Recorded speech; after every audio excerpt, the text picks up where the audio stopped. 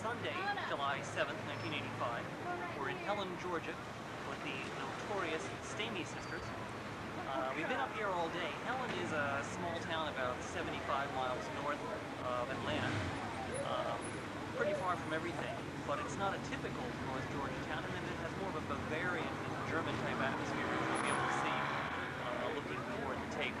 We spent the better part of a day here. Here's what we did.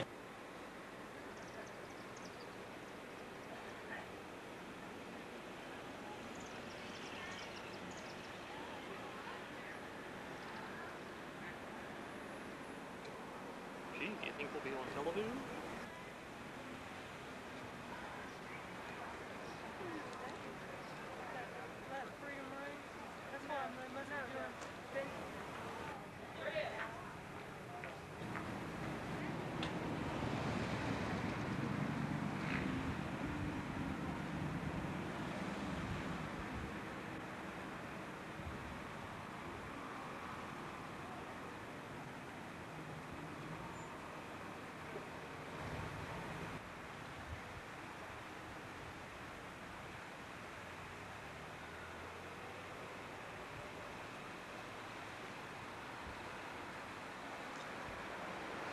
So how did you come to find out about this place?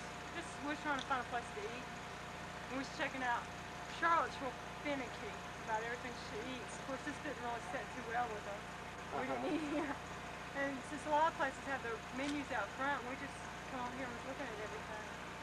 She wanted to eat shrimp, pork, or her meat has to look just right, you know, so we was looking at everything. So you never did eat here? Yeah, we ate that one that when we came in, I said we'd sit by the fireplace. Okay, but you didn't eat at this restaurant? No. I see.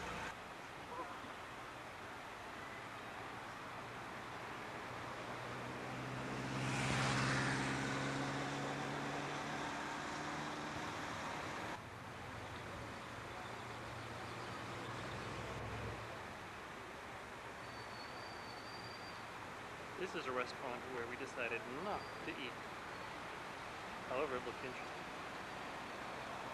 This is not the restaurant with the two-headed fish.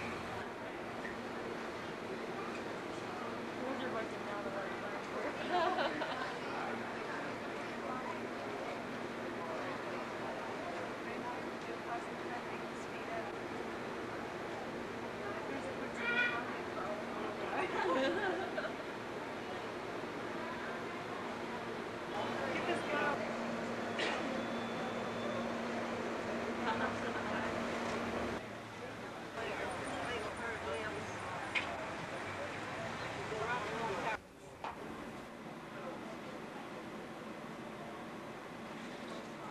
Y'all seen one made before?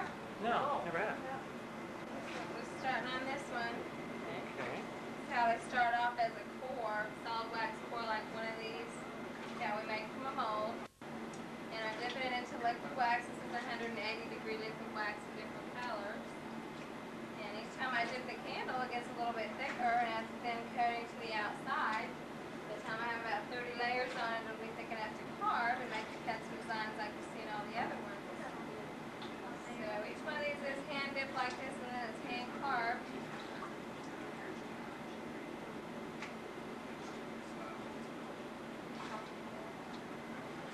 How long does it take from start until it's ready to be sold?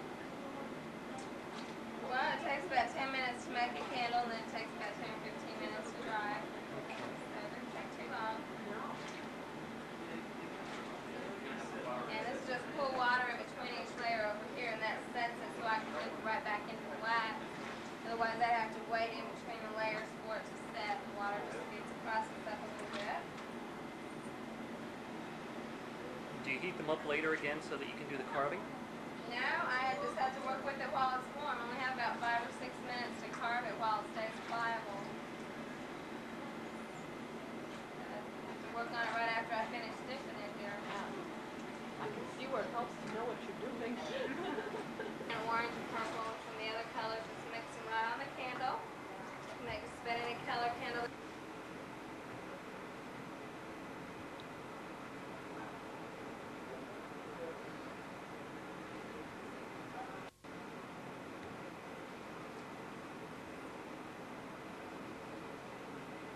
And like I said, I only have about 5 or 6 minutes is all to work on this while it does stay warm enough. So I am working against time. You can tell the layers are pliable the way they start to fold down, but it's going to cool off in just a few minutes, so really don't have too long to work on it.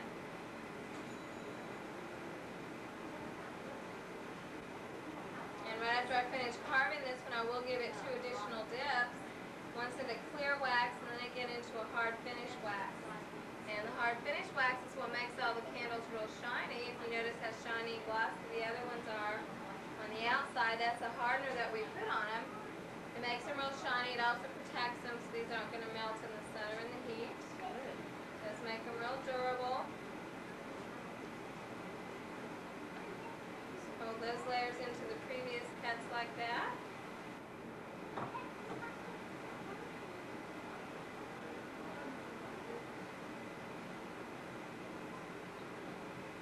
If you haven't seen one of these candles burning, that's really the best part about them, is that you can light them and you don't really lose the carved part on the outside, because the core that I start with is actually what's going to burn in the center.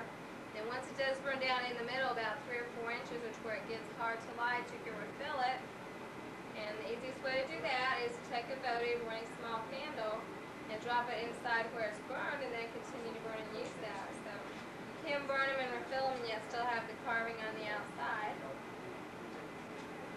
I'm not just going to get a candle that'll melt away and be gone. We'll make some cuts down from the top and roll those down like that.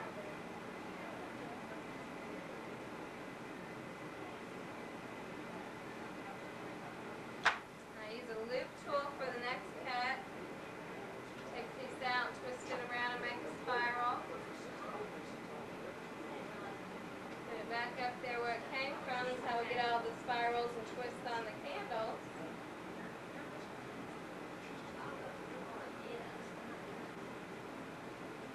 And as long as it is warm, I can work on it. It'll pretty much stick to where I put it and do what I want it to do. But once it starts to cool down, it can harden and break off. That's why I've got to work on it right after I finish dipping it, because there's really no way to go back and reheat it or to start over again.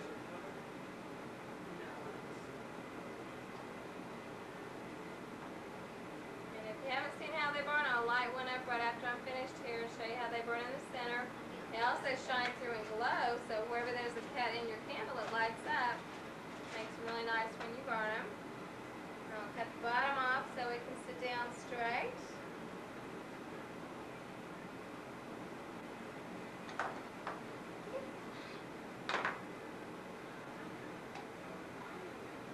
And I'll take the bottom piece here. If this is warm enough, I'll try and make something out of this.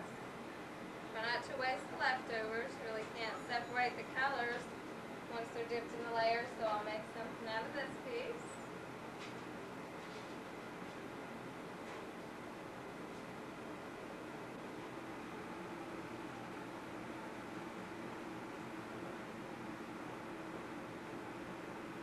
Sit it down there just like that, and that's where the mushrooms come from.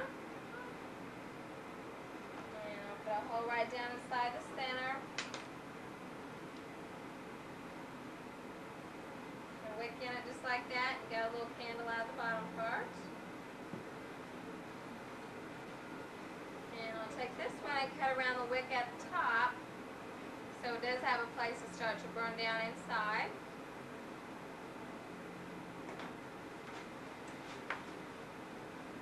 And I use the loop tool one more time, put some clips on the top of it. Pull them in just like that.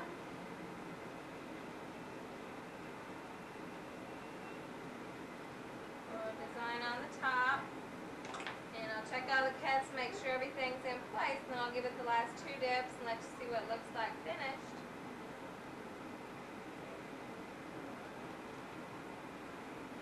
See how this one's been burning inside the core like that, and once it burns down about 3 or 4 inches, you can replace it. Just take a votive or a small candle, drop it inside there, and continue to burn and use that. The outside has the hardener on it, like I said on that one, so it's real durable. So what's nice is it lights up, and wherever there's a cut in your candle, the colors on the inside are going to shine through there and glow. So it does make them really nice when you light them, and yet practical. This is another view of the finished product. is the candle that we bought, which is the one that you could see being dipped a little bit earlier.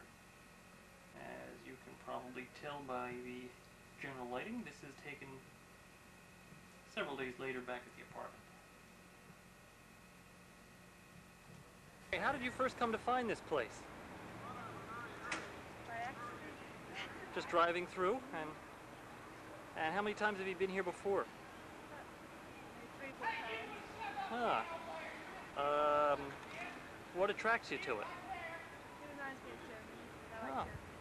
Now you came here before or after you went to Germany? Both before and after. Oh. But if you went here before you went to Germany, how can it remind you of Germany? The building Oh, reminds okay. me of the little souvenirs that they got imported from Germany. That Huh. was all the way to Germany to get. Okay. And Karen, are you having a good time? Yeah, it's fun. Yeah. What have you seen that you liked?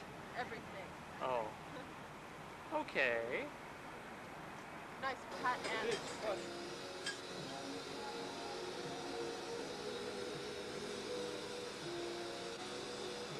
Is my hair combed? I hope my hair isn't a mess. It is? Give me a comb!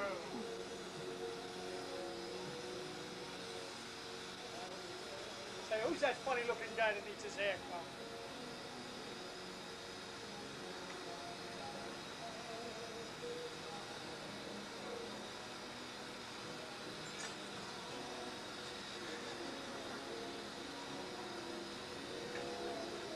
I don't know if that helped any, one way.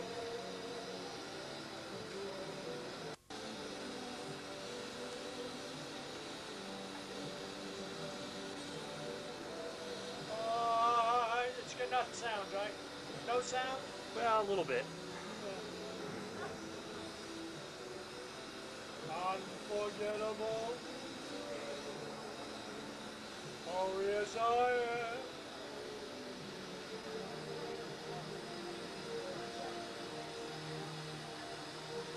Unforgettable.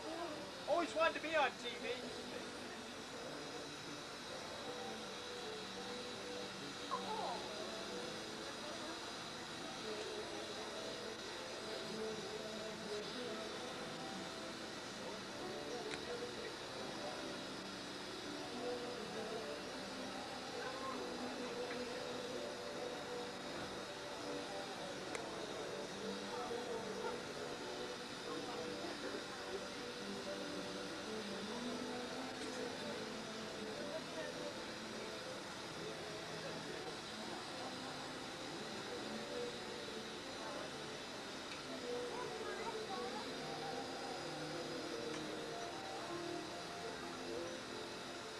Beautiful.